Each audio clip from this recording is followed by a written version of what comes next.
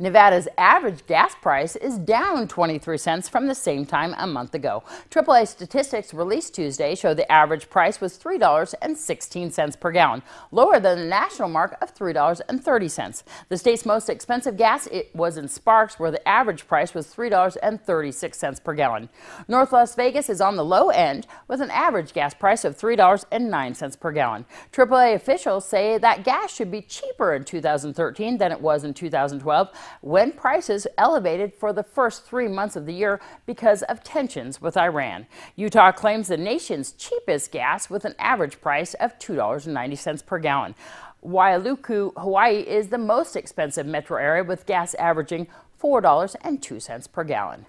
Statistics released Tuesday by the Greater Las Vegas Association of Realtors show a mere 5 weeks worth of inventory left at the end of 2012. The median price for a single-family home sold in December was $149,000, up 2.1% from the previous month and 24.2% from a year ago. Realtors say they haven't seen those kinds of price increases since at least 2004. Association officials say they've also seen a dramatic shift from foreclosure sales to short sales in the past year, and they expect the trend to continue. Short sales accounted for a record 46% of sales in December, while foreclosures accounted for 10%. Federal land managers have identified the wide range of issues that must be addressed to move forward with a proposal to establish a wild horse eco sanctuary over 820 square miles of northeast Nevada.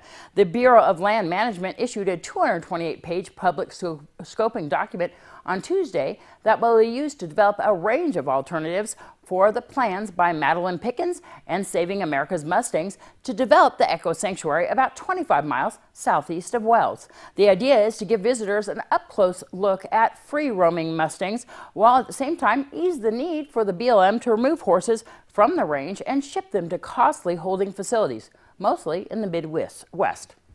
The Caucus Deli, a Business Enterprises of Nevada, or BEN facility, celebrated its successful renovation with a ribbon cutting today at the restaurant located on the first floor of the Legislative Council Bureau building in Carson City.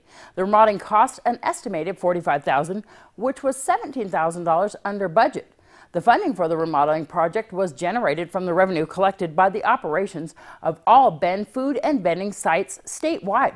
Thus, no taxpayer dollars were spent on this renovation. Approximately 2,300 self-employed men and women who are legally blind operate businesses across the country under the Randolph-Shepard Act, which gives people who are blind the priority right to run vending facilities in government buildings. The average annual income of these entrepreneurs is about $56,000, and they provide employment to an additional 14,000 individuals, of whom about 1,700 are people with disabilities, including blindness. I'm Deanna. That's your news across Nevada.